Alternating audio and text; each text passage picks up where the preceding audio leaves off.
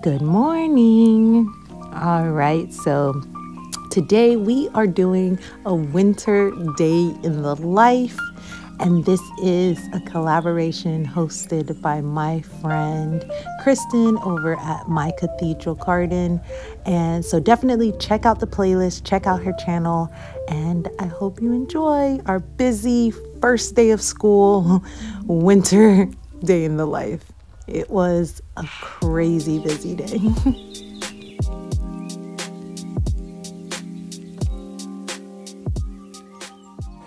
All right, so we're gonna sit down and have breakfast. We're still working our way through making brothers and sisters best friends. We are also going to be doing our truth and grace in our morning menus. We are going to be doing our morning menus while we have breakfast. I have a video coming out tomorrow on Plan, Prep, Pray, which is my other channel, talking all about our morning menus and what is included in it. But they're ready to eat and waiting for me to pray. So let's go.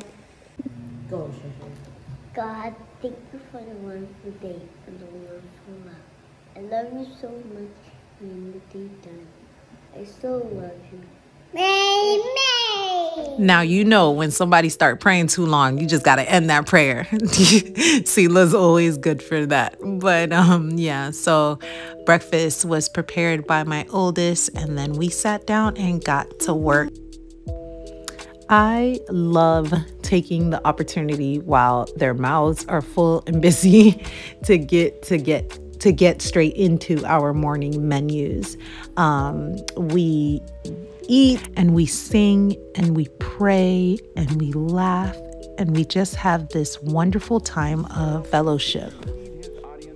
Afterwards, we clean up and head on over to our reading spot, and I get my 45-minute pedaling in while I read to them, and we do our Bible time. We are currently reading through one book of Proverbs a day, as well as using the child training Bible to go through one training thing, whether it's anger, fear, fighting, disobedience, whatever the situation is, and reading our read aloud. All right, so we're all gonna start working on our first math. So I grabbed my math books for my two older ones, and they're gonna be doing their speed drills, and then my youngest is going to be working on counting numbers from rod and staff. So we're gonna be doing some math, and then we're gonna take a break and go outside for a little bit and come back and have snacks and finish off school. I should mention that he's also doing JDA's preschool beginner math. This is a little, like, he's 4, so he's a little too big for this, but so he does 2 pages every single day of this as well. A lot of my kids do 2 maths. Like, this is what he has to do, so it's pretty much, it's not difficult do this at all. one, Mom. Yeah, baby, we're gonna do both. And then he'll do 2 pages of the rod and staff. I guess his little sister got in here, but he'll do 2 pages of the rod and staff as well. My son does teaching textbooks and CLE, and my daughter does the math reading eggs program, as well as, 1 second, baby. My daughter, my second grader does the math reading eggs program, as well as CLE. So all of my kids do 2 maths. Math is kind of my thing, and none of them, it's not too overwhelming or too much for them. They enjoy it. So this is like our math time, where everybody's gonna be doing math before we go outside, because math is best done early in the morning. All right, put the right coin in the right piggy bank. You're gonna draw a line from the piggy bank to the coin. All right, you guys ready for your speed drills? Yep, reindeer. All right, I'm gonna set a 1-minute timer. Let's go. 1 minute and counting. Go. So this is a very new thing for me to be doing math all together, but I find it really refreshing that all of us are doing the same thing at the same time. And yes, I'm still pedaling. I have 20 more minutes.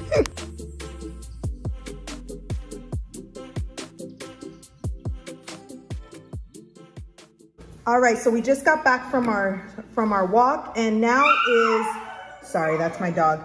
Now is our afternoon lesson time. And so this is where the juggling act begins. So this is the thing that I was a little nervous about, but we got this. All right, so I'm gonna be working with my pre-K4 student while my son, my oldest, works on his independent work, and my daughter, my 7-year-old, is going to be working with my 2-year-old, teaching her some things. So let's see how it comes together. All right, so my daughter is going to be, shy, please.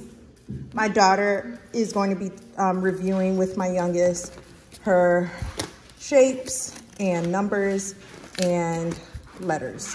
So that's what she's going to be teaching her and working with her. And then they're going to be doing a couple of the activities in this bin. I have a video going over some stuff that are in this bin for my other channel, so I will link that up above. Independent work is really the secret sauce to how I can teach multiple grade levels, and I just incorporated them teaching the baby because it just helps to keep her distracted. A is the first vowel we will say as the short vowel sound of A. Good job, baby. So now let's say it together. You're gonna repeat after me, okay? Say, A is the first vowel we will say. Good job.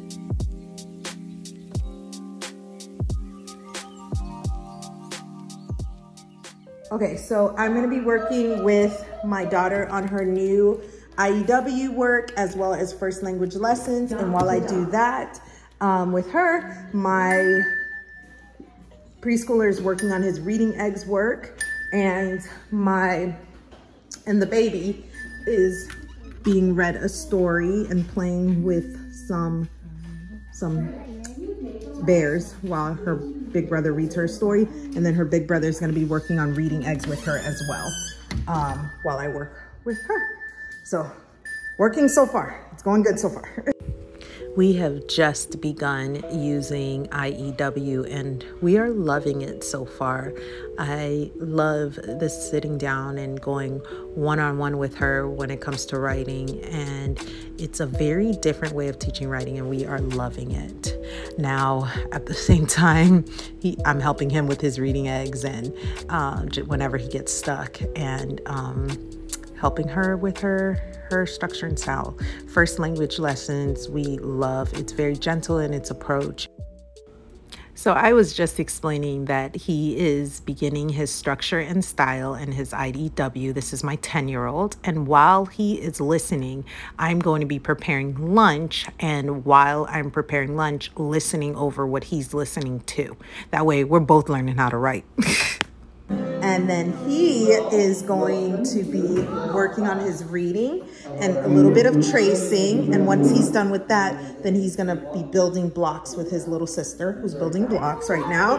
And then she is working on her reading eggs while we do all that. So that's the next, like, what do you guys call it? Like station? Is it station? This was last night's dinner, and I'm just gonna separate it and put it into plates for lunch. So let me know in the comments, do you reuse dinners or leftover dinners for lunchtime? To me, that is just a life-saving hack. Like, if I could make enough food for dinner that there is lunch the next day, I did something. I'm the bomb.com. No, but it just helps for a faster day, especially when you're doing so much with so many different kids when it comes to school. I just don't really have the time to like make a gourmet lunch, you know, but I try, you know, to hook up dinner, make gourmet dinners now that I'm a bread maker.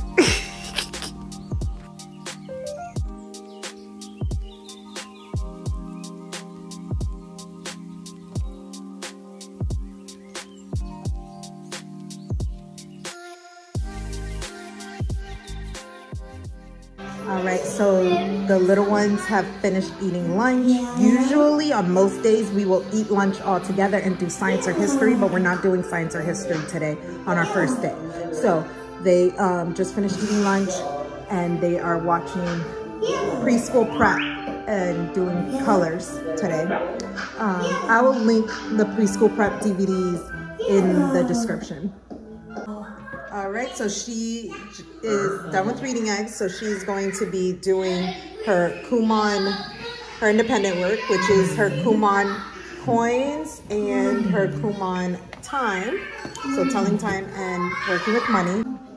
And he now gets to do his reading egg lesson. So usually at this time we would be doing science and spelling UC, but we're not going to be doing that today. Number one, we're an hour behind our schedule. Number two, it's just a lot. Everything was new today, so we're gonna not do that today. Right now, I'm gonna be putting the little ones to bed, and while I put them to bed, I am going to be doing Work Unto Others, the parent guide. So I'm gonna be doing my parent devotional while my oldest does his Work Unto Others devotional, and my 7-year-old does her Work Unto Others devotional, and then we're gonna come discuss, and then we're gonna do quiet time together. I love the fact that we have this devotional that we're doing all together, and we get the morning time to center us and get us in the word, and then the afternoon time to recenter us. It's a beautiful thing. After our devotional time, we take 10 minutes, do one-on-one time with mommy, and it's whatever they want to do. And my daughter wanted to get outside and paint. So we got outside for 10 minutes and we painted together. And as you can tell, I am clearly an artist. The two youngest get their special time as soon as they wake up from their nap. I'll read them a story or play a 10-minute game with them, but everybody gets 10 minutes of undivided attention from mommy every single day. Well, at least that's what we try to aim for. No one's perfect. My oldest, my son, he just wanted to go on a walk and talk. So we just walked up and down the street and had a fun time talking and joking around. All right, so we are done with our school day. My older two are listening to Audible right now, and the babies are still napping. I'm gonna jump in the shower. I'm doing 75 hard phase 1. So I've got to go take a ice cold 5-minute shower. And so, yeah, super excited about that. So I'm about to hop in the shower, and then I'm going to be cleaning up and getting ready for dinner and all the other things that I do in the afternoon. But thank you so much for watching. Don't forget to check out the playlist. I know this wasn't very wintry because, yeah, I live in Florida, but I hope you enjoyed, and until next time, bye.